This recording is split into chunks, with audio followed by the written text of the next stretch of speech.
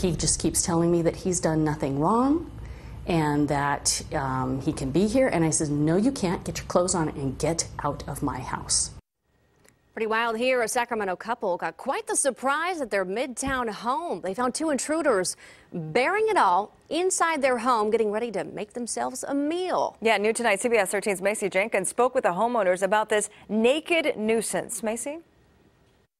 Totally naked with my towel on him. And it was just a total shock. I said, what are you doing here? It was an unwelcome surprise for Carrie Halen when she walked into her downstairs apartment. The first thing that hits me is the stench. The smell is just astronomical. And then she spotted two strangers, a man and a woman, making themselves quite at home. And he says, well, we're allowed to be here.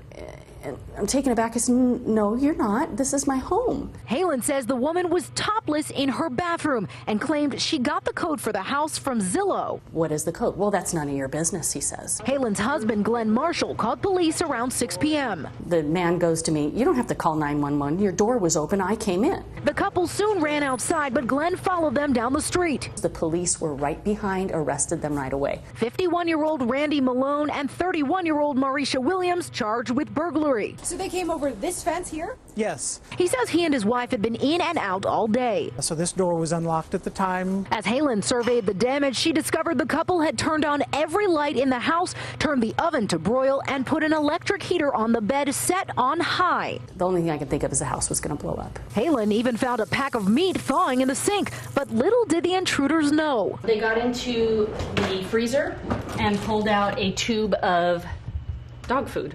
Police believe the pair are likely homeless, but told Halen it's unusual to see such brazen intruders. He knew I was here. They were not surprised when I walked in the door. She hopes jail time is enough to deter them from doing this again. I would like to see them processed to the full extent of the law. Huh. They sure sound like Wow. they kept their cool.